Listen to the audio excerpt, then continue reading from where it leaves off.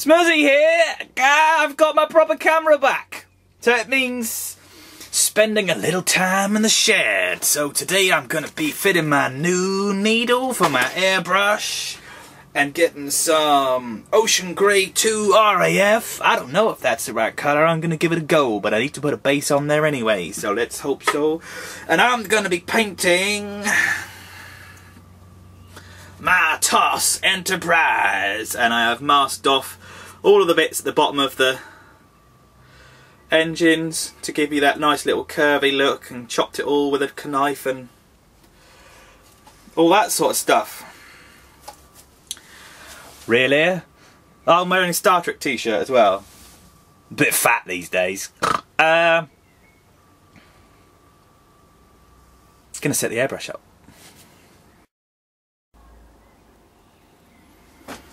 Okay, it's time to be silly. Open that right up. I've got a new needle because I broke the last one, if I'm honest. I'm not being a good enough little smuzzy about, oh my god, about looking after my airbrush. And for some reason, I'm spraying an awful lot of paint. Awful lot of paint. Which means I am pretty much in new needle hell. The spraying beautiful though. I think what I need to do is back that off. Do that. I've got a Badger 200 and it's a nice airbrush. I think it's mainly a nice airbrush, if nothing else because I've sort of learnt how it works. And just when it's good and when it's bad and all that sort of. There we go. Now we're hardly spraying anything. So the whole ship so far has been Royal Light Grey XF80.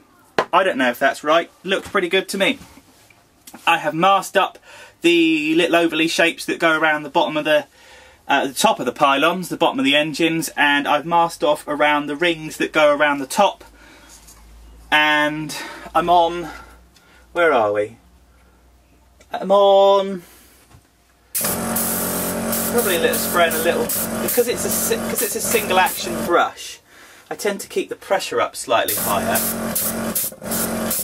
but with a new needle in. Wish me luck. I'm going in. I'm hoping you can see. I'm just going to check the camera on the back. Yeah, a little bit. Right. So now you can hear the damn thing kick in.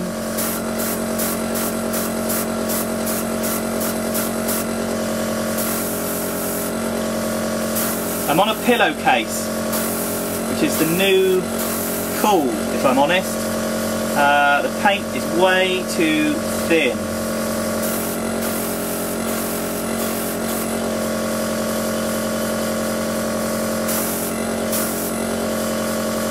Way too thin.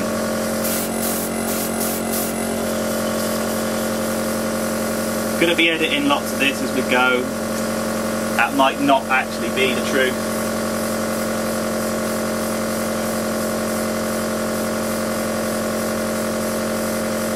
Not actually a lie per se. Not yet anyway. I've added some more paint without thinner in.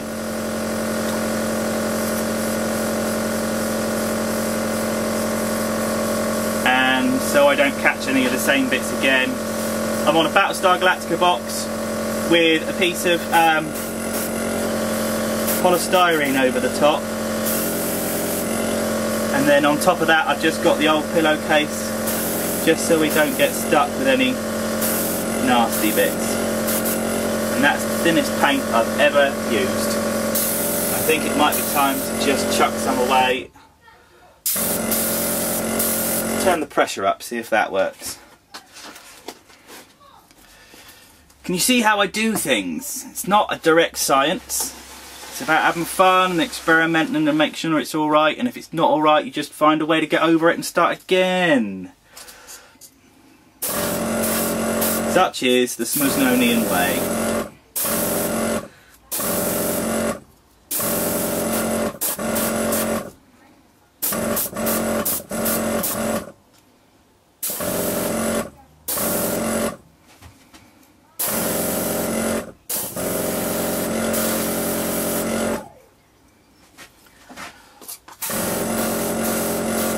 My paint is too thin. It's like a country and western song. So I'm going to take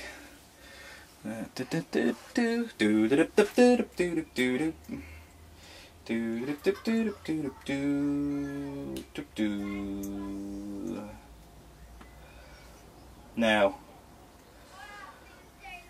I've picked up another bottle of the same colour, so what I'm going to do is put all of what I've got back into the old bottle, tap it out, and try the new bottle, just whack it all in there. Yeah, that's a thicker consistency, and pray I don't do any more needles, because otherwise it's going to cost me millions and millions and millions. I also have, which you can't see, a big piece of cardboard attached to the wall up here, just for test spraying. What's going on is a lot better.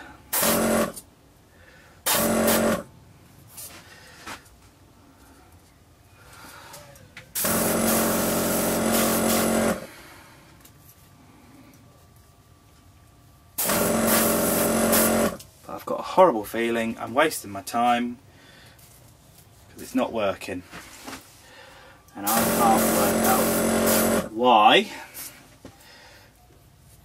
I think I need a better primer.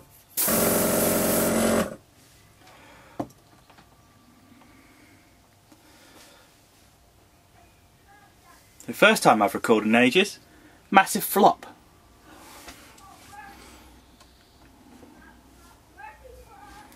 Let's try the engines. Doing the tips of the engines now.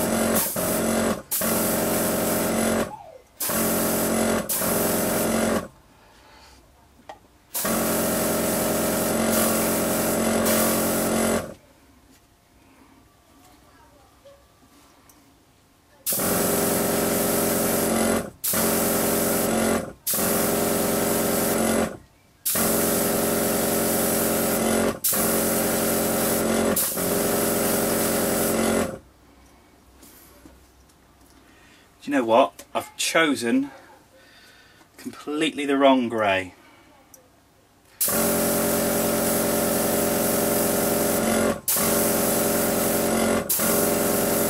What I have discovered, through the power of small mercies, is this will be absolutely spot on for making the hull look a little bit grubby. This new needle's beautiful though, very pleased. Very pleased.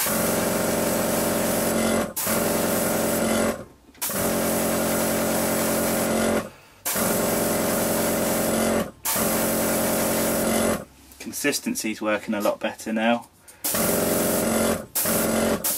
Stop, Dave, stand away from the model.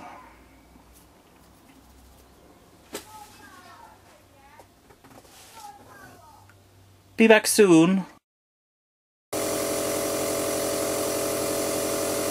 Right, given this is my practice ship, as you can see, I'm doing a rust ring.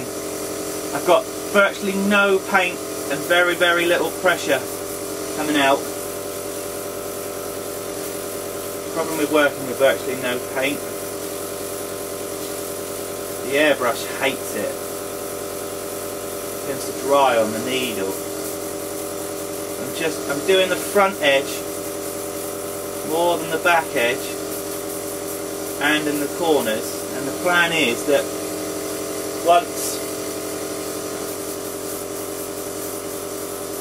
I'm done with this and I'm sort of satisfied that I don't want to flood it too much, fill up the corners that, because it had, when you see photos of the rust ring, it's got quite a lot of bleed on it around the other panels. So I just want to get the corners really, well, rusty. I'm just using a brown that I've got. I've mixed a bit of a little bit of white, a little bit of dark earth, I think it's called. And I've sprayed some dark grey under there as well. I don't know if you can see, but no, you can't. On the rest of her,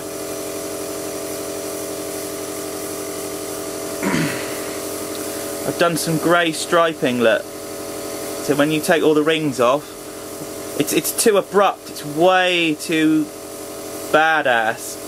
But when I do a tiny bit more, and then I'm probably going to respray some of it down with the original colour. I don't know, it's all learning, isn't it? So there's the rust ring.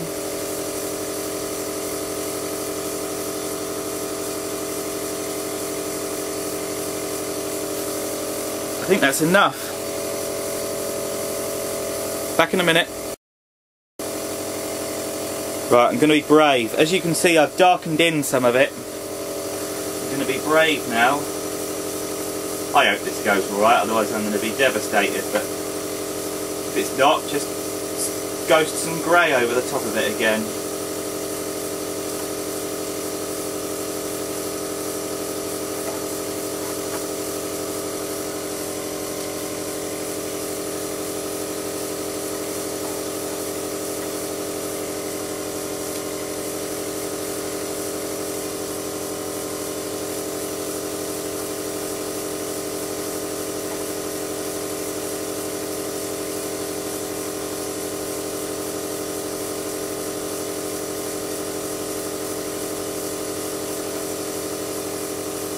I wish I could do decal paper. I would absolutely love, just because I'm a sycophantic git, USS Snuzno. I'm sure you can download the fonts offline somewhere. Okay, so now we got a rust ring. Yeah, it's quite a badass rust ring. And then what you do is, if you can, I don't know if you can see, yes. So this is an old pillowcase. So just wind it back a little bit so you can see the paint come out, and then push it in. So it's virtually not painting, and that's about the right amount, because then I'm just going to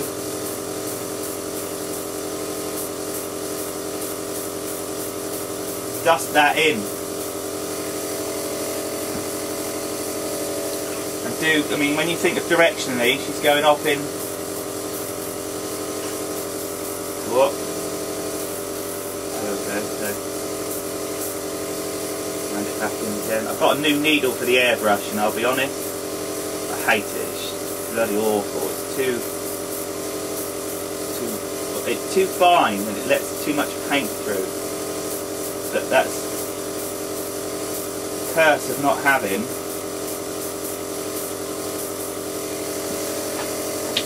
There now. So as that slowly dries through,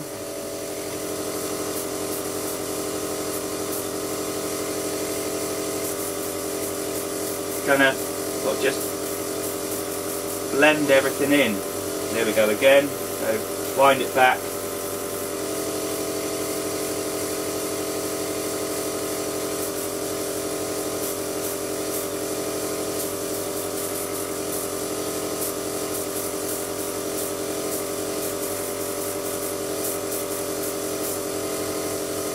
Ooh, splatty.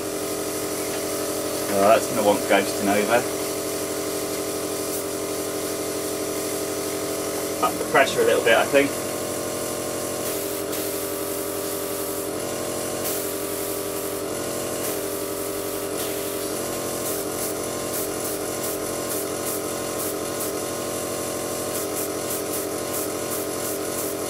I've also noticed that people tend to paint the corners over here a lot more vigorously.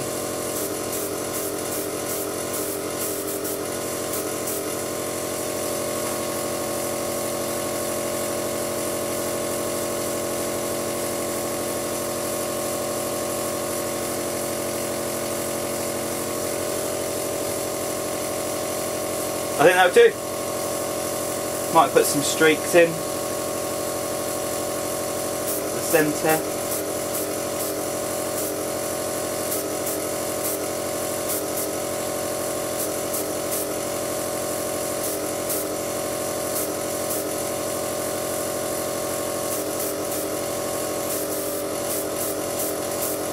And if you think about it, the damage is going that direction, hitting the front, so it's going to roll off the back. So you're going to have an awful lot more in the way of markings up here.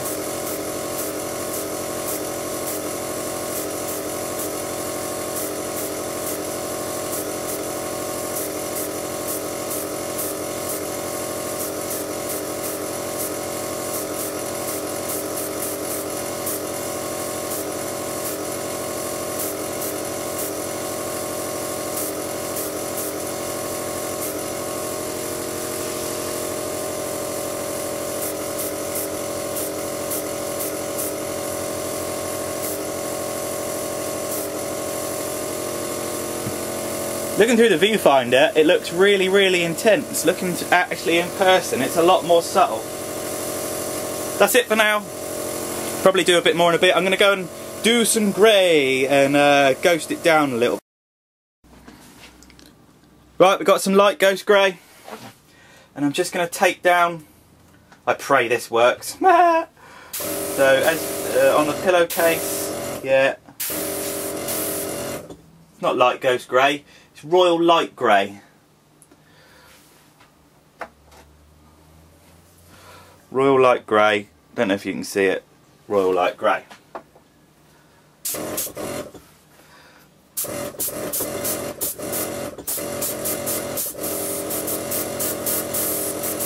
So Royal Light Grey is the original hull colour.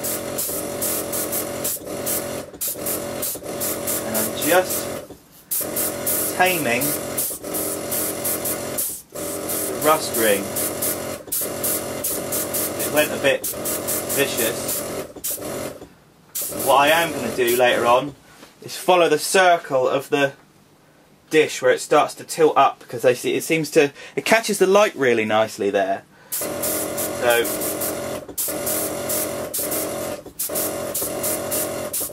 and I'll be honest with you, having the camera there is a really good reference as to how she's looking. But she's looking pretty dark and dirty and dim and grungy, and yeah! I love that. I love that. So what we're going to do is take some of this, because this is all a bit too... grrr. Can you see these lines? Where are we? Here. It's all a bit vicious. I might turn you a little bit. Very paranoid about the camera falling over, because we're at quite an angle. I'm very paranoid about the needle that's in my airbrush, because it sticks out the front of the airbrush a mile, which is scary. It's all scary, scary, scary, scary. So yeah, so I've got paint coming. Yeah, and then dust that down. Look.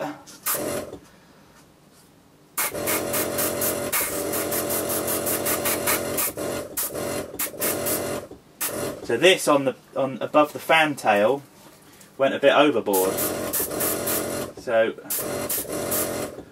just literally bringing it back to life, just so it looks tatty. She should be tatty. I like that. Let's turn her up the other way. Like that. Make sure it's not going to rub on anything. Stay, good girl. And then take down some of these. Well, can't see a bloody thing. Let me move you. There you go. So yeah, these sort of vicious lines down here, just take them down with the original hull colour.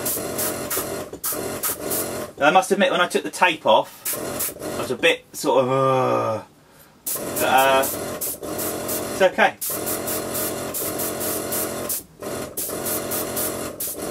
It can be as good or as bad, or it can be as good or as bad as the patience that you allow it makes it. And that's why I'm not worried, because there's no hurry, there's no deadline. Unlike the guys who make stuff for clients, there's no deadlines, there's nothing. There's just me and my airbrush and Crazy, crazy Dave making silly models of airplanes and spaceships, which is the best thing in the world ever. Volume 2.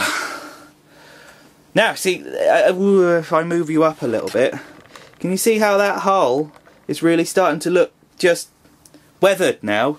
She looks like because she's all in the right direction, so she just looks like she's been out and about and had a little bit of fun, and Captain Kirk banged some birds, and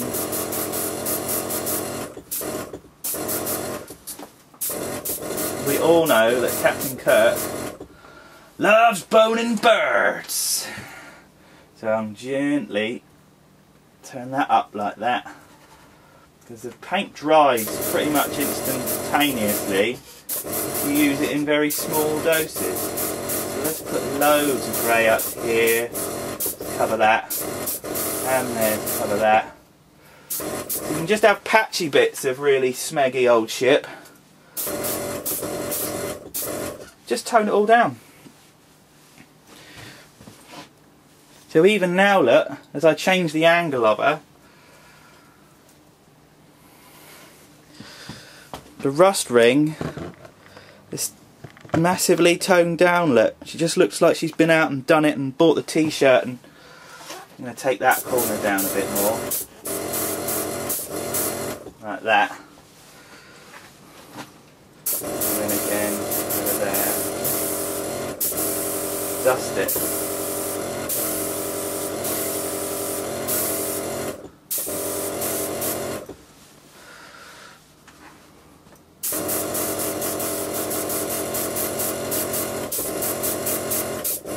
Patchy's fine. I'll let that dry for a minute.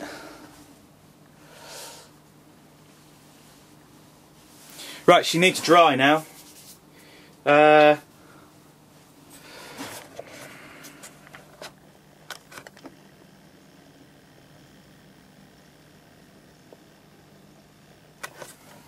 This has been Smuzzy, back making models. I've done loads of stuff on SFMA and no one's had a look. I'm very disappointed.